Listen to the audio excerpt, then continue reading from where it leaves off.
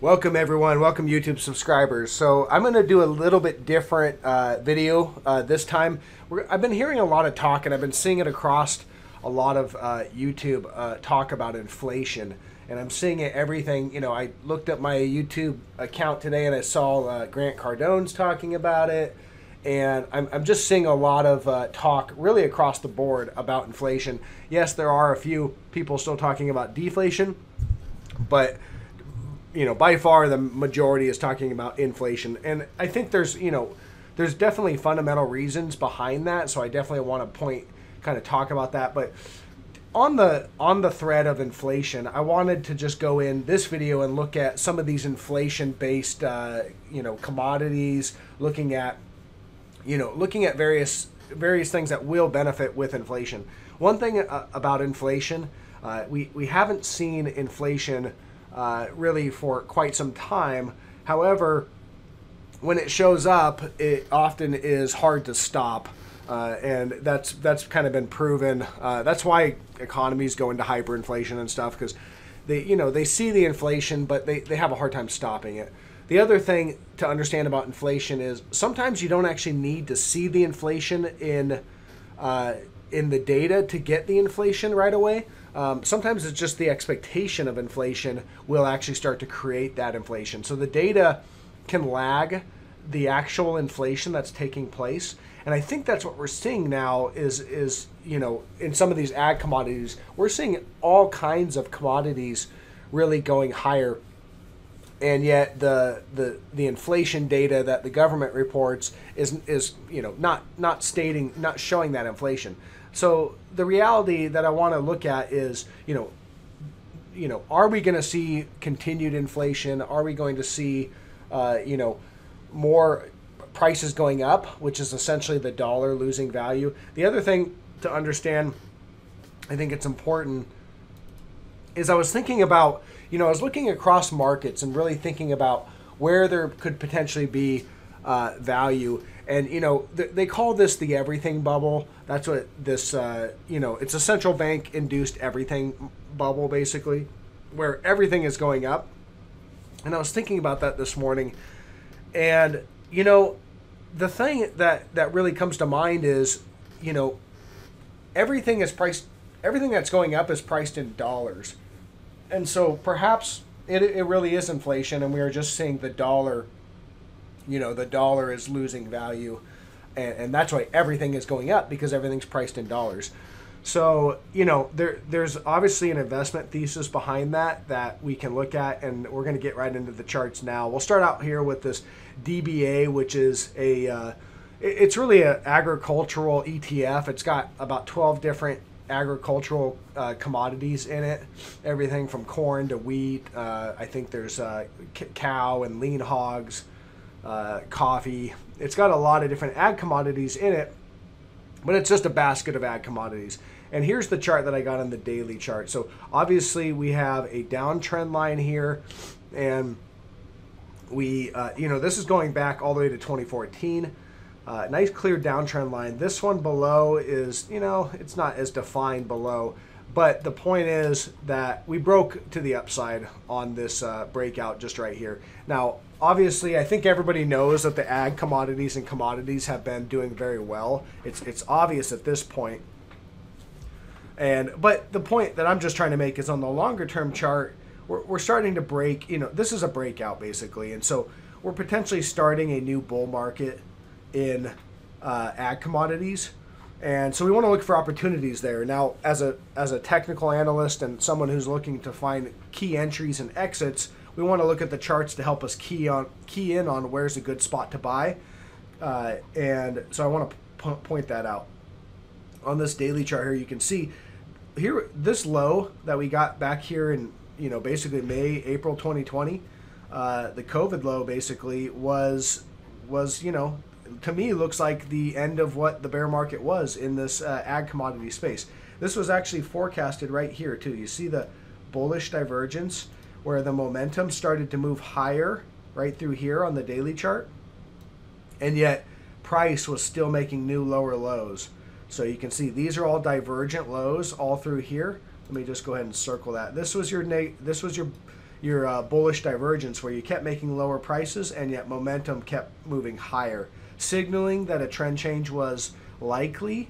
It doesn't mean a trend change has happened. It just means, you know, that's what a lot of people I think get mistaken is when I talk about negative divergence, they say the trend is your friend. And I understand that the trend is still intact. This just signals that a trend change is likely, which for me means, you know, it's time to start scaling out of trades, looking for, you know, raising stop losses, looking to trade a reversal, you know, all kinds of things you can do on that.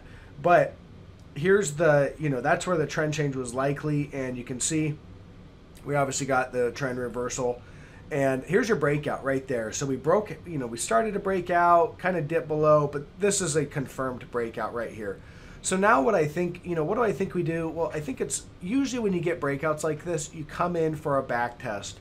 You come in and back test that trend line somewhere down here. You know, I don't see that in the daily chart yet, but let's look at the hourly here and see if we can see what's going on. Actually, I take that back. I do see, so I'm starting to see some negative divergence here on the daily. We do have negative divergence right there on the RSI, and you can see here on the PPO, we've got it right there, where we're starting to make lower highs in the momentum indicators, and yet right up here, we made a higher high in price. So that's a divergent high as of right now. Now, obviously, if we, you know, continue higher, we can burn through this divergence. It doesn't have to remain. So that's why you just key in on the fact that there is negative divergence, and then you start looking for a trend break, a break of trend, basically. So I see right now we've got a pretty clean uptrend. It's right about, yeah, it's right about there. We can kind of tighten it up on the hourly just to get it, you know, more accurate. It's about right there. So again, we're in an uptrend on the hourly. We have negative divergence on the daily. We don't necessarily have negative divergence on the hourly, but we do have it on the daily. And you know, I think it's likely because everybody's kind of loaded onto one side of this inflation trade, from what I can tell.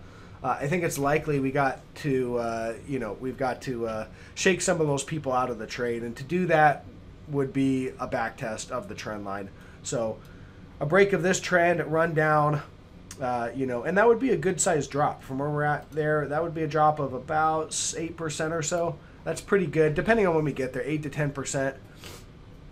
And for me, that would be the area I would be looking to add or take a position, because again, going back to the daily, this is a long-term breakout, and it's a nice clean breakout. So I do think it's very likely that any kind of weakness that we get will be a buying opportunity for the next move higher in these ag commodities. Now this one, Joe, is included in that DBA, but I've been kind of keying in on it because I feel like it's really underperformed what some of these other ag commodities have done, such as corn or soybeans has been on fire. And Joe, coffee just hasn't looked as good. So I think there's opportunity there. But what I'm looking at right now on the chart, on the daily chart, negative divergence, this one's been building for a while. And so all of these highs, let me just go ahead and circle them all through here, divergent highs. Those are all divergent highs. And we've got this trend line right down here. And I think a break of that trend line brings us down to about 32.42. And that's the area I'd be looking to be a buyer. That is the area that would be, you know, that's where you've got some support. So coming down, that would probably satisfy this negative divergence. We buy in there and then ride this thing up for potentially a pretty explosive rally. If you look at coffee, you know, I mean, this thing can easily go up to 45 or beyond. So we'll watch that. Corn obviously has the same look where you've got negative divergence on the daily chart. And again, whenever we see negative divergence on the daily, it's a lot more believable than negative divergence on the hourly is good for small moves. Negative divergence on the daily usually can be good for, much better, 10% or more moves. And that's what we have right now. Here it is on the RSI and the PPO. We've been kind of inching higher, so this was a divergent high. We have what looks like a bearish rising wedge. We started to crack that on Friday. Just barely though. Again, looking at the hourly, you can see we're just barely starting to crack it. So it's not impulsive yet. So again, until you see that impulsive break, it's not a confirmed breakdown. But if we do get that impulsive breakdown, going back to the daily, I think it's likely, same deal, you know, on the corn, going back to 2014, long term, you know, this is a bear market in this commodity. And let me go ahead and get rid of that tool. And we've broken out, you know, that's a clean and clear breakout, very impulsive as well. So it is, from my book, a longer term play. It looks good for a longer term kind of bull market, but we've gone pretty far pretty quick. So I think we got to shake some of these people out of this trade. To do that, come in for a back test. You know, if you can get it down around 1420 or something like that, I think that's a very likely area. There should be a lot of support down there, and that would be a drop of about 15%. Somewhere in there, we'll probably start to see bullish divergence showing up. And again, I'd be looking to be a buyer down there. Okay, so let's look at gold, because gold is an obvious inflation hedge. One of the other things that I think it's interesting is we could be heading into a period of stagflation. And that could, you know, let me look up I'll show you the definition of what that is. Okay, stagflation, the thing that you really want to key in on is it's characterized by slow economic growth and relatively high unemployment. Okay, we have both of those today. We have, you know, really slow GDP, and we have pretty high, you know, we have very high unemployment. And at the same time is accompanied by rising prices. Okay, so I'm showing you in this video the ag commodities and gold, and pretty much everything has been rising in prices. Lumber, we'll check that out. And then, you know, so that's basically what it is. You've got low growth and rising prices. This oftentimes can be negative for the stock market. Another thing you want to look at here is they talk about oil. In the 1970s, economies experienced rapid inflation and high unemployment as a result of an oil shock. And, you know, we're seeing oil rising as well as a commodity. So again, these are all negatives. Oil rising is harmful for the economy.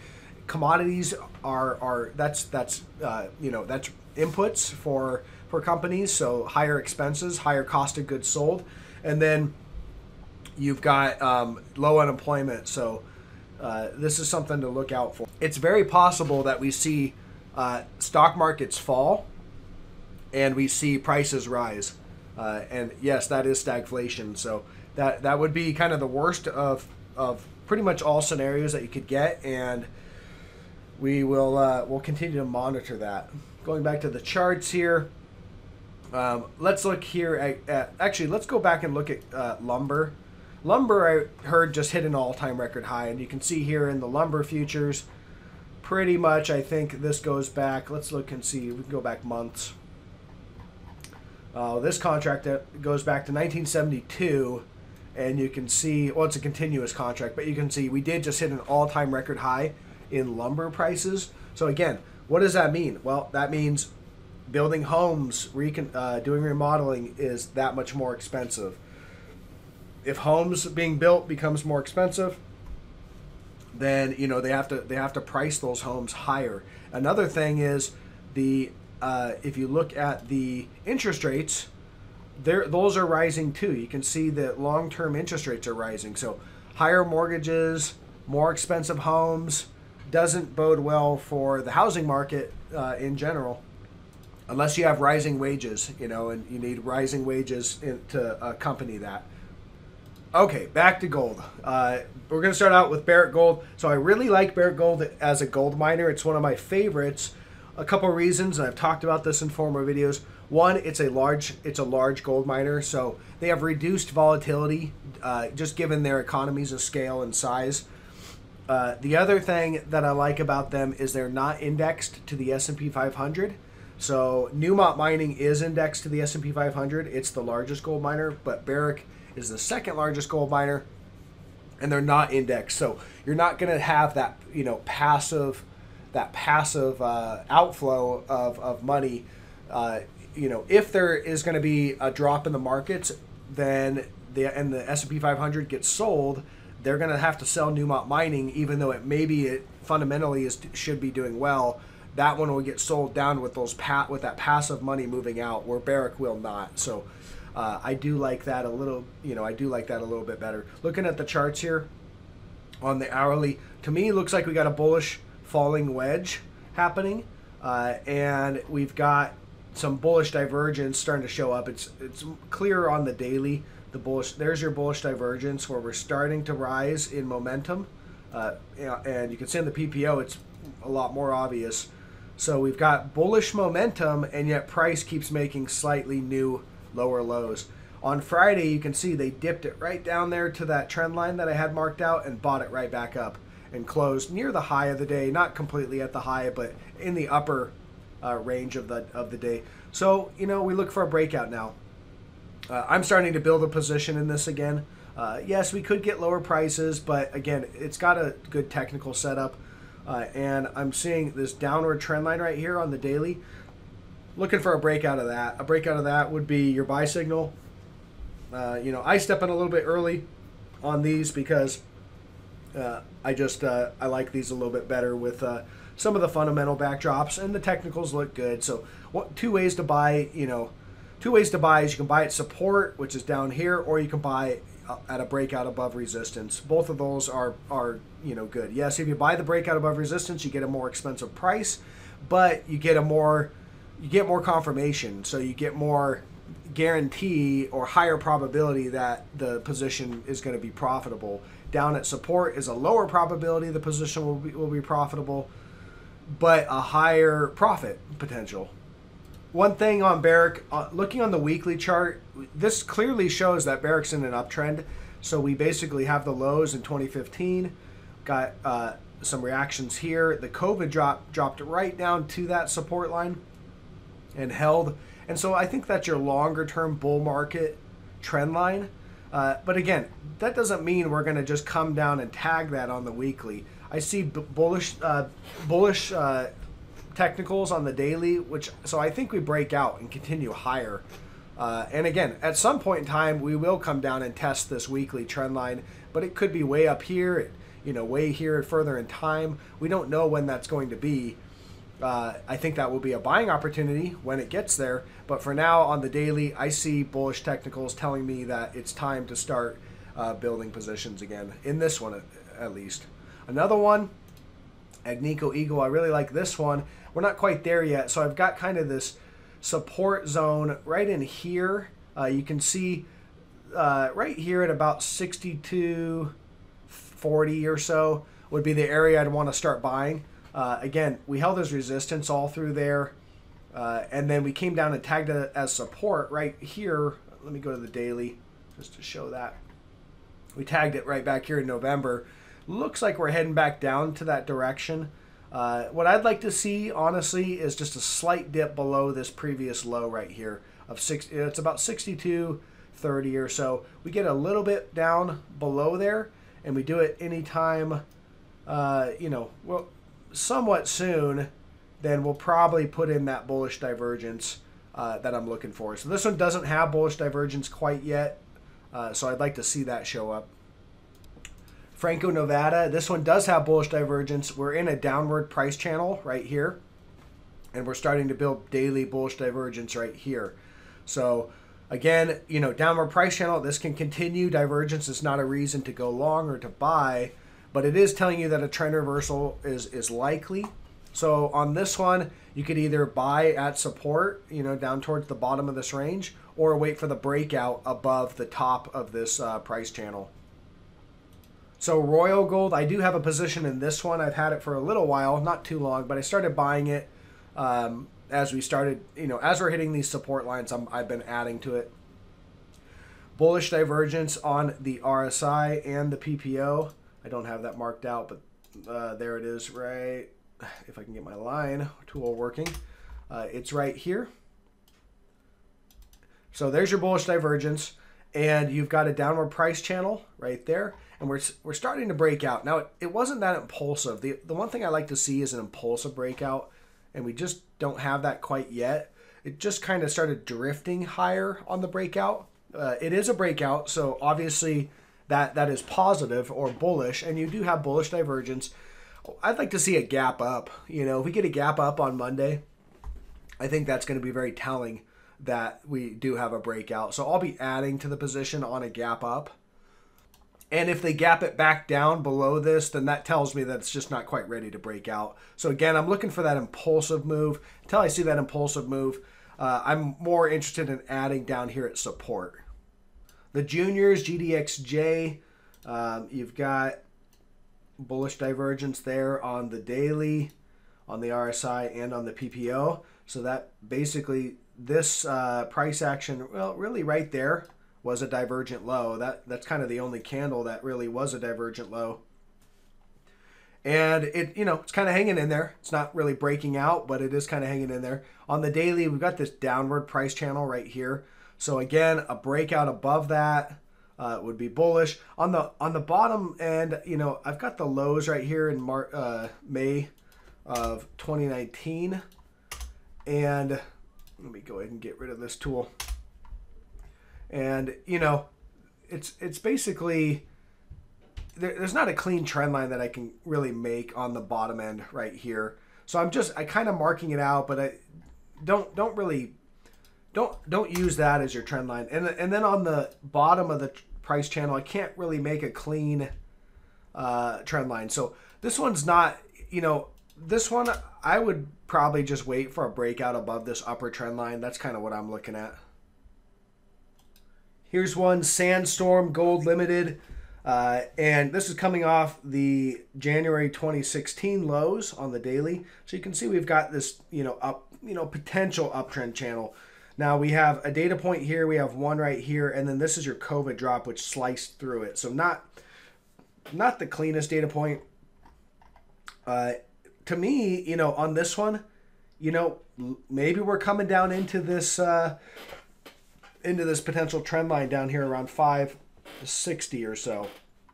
Now that's a ways down from where we're at. That's still a drop of about 15%, but this is a junior miner, so this can happen in a day or 2 days. We could see a final kind of drop down or get close in the area, and that might be a good buying opportunity, basically. So again, the other thing to look at, we've got bullish divergence right there on the daily, on the RSI, and we have it's right there on the PPO. You can see we're slightly uptrending right there on the PPO. So bullish divergence. All of this downward price action has been divergent highs, really starting about right here. This is where the bullish divergence started to show up. So all of this price action has been divergent lows. And that tells me that a trend change is likely. We're coming into what looks to be, kind of a major support zone. Also, you can see right here, we had some resistance here at 590. It kind of held through here. It chopped through it a little bit. We also held this resistance right there. So maybe that's an area. But again, I think we're getting in the area. To me, it really looks like down and about right there is the buy zone. Probably, and you could just trade it by one way that I would do it. To me, it looks like a good spot to buy at support, basically, down here. You got this trend line that we've been walking down. So anywhere down here, we tag, 590, about $6, start work, that's where I'd be looking to add to a position in not all at once. I don't buy everything all in one day, but you can build the position as it tags support. And then if we break out and then you get the breakout above this resistance line, you can add to that because that's a buy signal as well. And then at that point, you'd have probably a good sized position, and we can see what happens. Likely this moves to the upside. Okay, another one, BTG. This is B2 Gold Corp. So here's the thing. On the daily, here's kind of the end of the bear market in gold. This is when most of the miners, and you can see I basically can connect. We held support right here. Obviously, the COVID drop kind of whipped through it. So we've got 2 data points, and we're right now coming into that area of support. Doesn't mean this is a valid trend line because I only have 2 data points. Yes, the COVID drop did hold, uh, and this was kind of a liquidation event, so you kind of have to throw out the big drop here. But we have a data point here, and we're coming off the lows there, so we're coming into major support area. Also horizontal support, it looks like, because right here at about 488, we held that as support for a couple months basically. And that was former resistance. You can see right when we got there in February of 2020, that acted as resistance into that COVID drop. Once we broke above, held it, confirmed it. Again, when you see it kind of contesting with a level and it continuing to hold and then confirming the move higher, that signals major support to me. That's what I see. So right now I like this one. I think this is a very good looking chart. Also on the RSI and the PPO, you can see on the daily chart, bullish divergence right there. We're starting to build bullish momentum right there. And so this is divergent low price action. So any kind of little dips, I'm adding to a position that I've actually started. Goldfields GFI. This one doesn't quite look the same as some of these other ones. So I'm pointing out the ones that look bullish. This one, yeah, it looks a little different. So here's coming off of 2018. Nice clean uptrend channel there. Here's the COVID dip. I would just throw that out, just kind of mark an X and say, okay, that wasn't a valid, that was a forced liquidity event. And we've continued to hold that trend. Now we broke trend recently right there. One thing to note though, the break of trend, it's not impulsive really. It hasn't been impulsive. Look at, we broke trend and we've just been kind of hanging out, recontesting with that. Now we're kind of starting to drift sideways, but again, it's not an impulsive breakdown, so that's something to note. We don't have bullish divergence. We're starting to make, bullish momentum. It hasn't been diverging though. Price hasn't made a new low, so this one doesn't look as clean to me. I think there's other opportunities that look a little better, but I could see, if the gold miners start to run and start to make another leg higher, I could see just a recovery of this trend line, and this might have been just a false breakdown. Metallo, royalty, and streaming. All right, so here's what we got in this one. This one's relatively new, actually. So we've got an uptrend, clear uptrend here. This is coming off the March 2020 lows, so very similar to the rest of the commodity space. We do have negative divergence, very clean and clear negative divergence on the daily, on the RSI and the PPO. So this price action up here is a divergent high. All right, telling you that a trend change is likely. We're starting, and here's the, the divergent high showed up right in here is where it showed up. So this price action has been divergent high, and we have had a sell-off, from that high, really from the absolute high down to the low. We've dropped about 30%, so that's a good size correction. We have broken this trend line, and again, it looks very similar to that last one, that Goldfields. We've broken. We're just kind of hanging out. We're not really dropping precipitously. We're just kind of hanging out in this area. So. But that negative divergence is still there. So, again, there's other charts that look a little better. I mean, you have to understand, these gold miners are competing with each other. So even if the gold space is doing well, they're still competing against each other. So maybe there's certain things about their competition that's doing better than these, and they're getting squeezed out, losing market share. So you can have gold miners go down even if the space is going up. But in general, I think a lot of these gold miners look pretty bullish at this moment. All right, and we'll wrap up with Osisco Gold. OR is the symbol. All right, so on this one, on the daily, long-term downtrend going back to 2015, and you can see it's just kind of downtrending. This one has been making huge moves, gyrating up and down. Lots of volatility in this one, and here's what I got in the short term. Here's your COVID drop right here. Just kind of throw that out. And the longer term trend line I see is way down here. Moving on in. So we've got a trend line. We've got a couple data points here. We've got a reaction here. We've got a reaction here. And then recently, we've kind of come down, gap below. We've been kind of gyrating around this trend line. You can see on Friday what happened is it actually opened low below down at 1087, and instantly they bought it up. And that's what I saw across most of the gold miners on Friday is they gapped down and the buyers stepped right in. So that's positive. Closing back above what looks to be support. What I would be looking for is a move in this one up to, up to this 1314 or so. Again, a breakout of this level, an impulsive breakout, signals likely the next bull run or the start of a bull run in this one. So again, this chart's okay. There's some others that are a little bit better. One thing I don't like about this chart is we don't really, yes, we are starting to get some bullish divergence right there on the RSI. It's not as well defined, and this actually isn't bullish divergence on the PPO. So we don't really have as well of defined of a divergence on the RSI. A little bit of divergence here. This was a divergent low right in here, and that's about it. The PPO, if we zoom in, it's not as clear. So that's the only thing I don't like about it. The trend looks okay. The price action and the candles look okay. So we'll watch this. And that's really all I got. I just wanted to cover some of these concepts. Again, I think, from my perspective, I think some of these inflation plays, like the ag commodities, are probably due for some sort of a pullback or a resting period before they continue on what looks to be like the start of a new bull market. The gold miners, just going to gold, they've had a resting period and a pullback. I mean, Barrick Gold here has been just kind of going sideways to down for about a year now. So it's had a pretty good resting period.